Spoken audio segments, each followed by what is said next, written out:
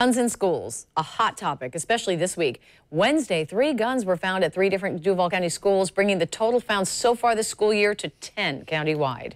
At the top of the news, we told you about the arrest of 3 students on gun charges, and that has rekindled a debate over how to keep students safe. And some parents are calling for metal detectors. While school police use wands to search bags, students do not have to walk through detectors in order to enter the building. Channel 4's Vic Michelucci has been looking into the question. I wish they would have more security. This mom is concerned. She has 2 sons in Duval County Public Schools. She's worried about the number of weapons and violence on campuses. When you get a phone call saying the school's on lockdown, you're in panic by then. You don't know what's going to happen to your child. Lockdowns seem to be a weekly occurrence in the city, and so far this year, administrators have discovered 9 guns at schools, including 3 on Wednesday.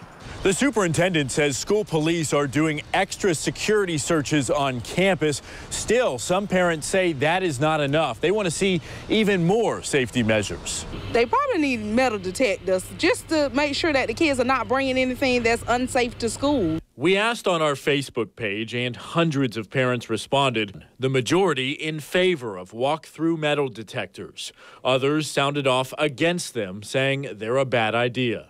The metal detector was not a silver bullet. Superintendent Vitti, who was a dean in New York City where they used detectors on students, doesn't think they'll solve the problems here. The last thing that I want is the school to feel like a prison. He and the sheriff say a lot of this falls down to parenting and community involvement.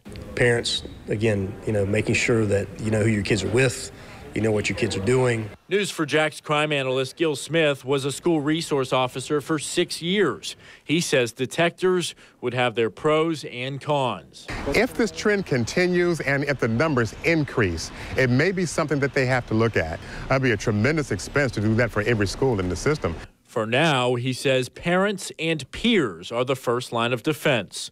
On the South Bank, Vic Michelucci, Channel 4, the local station.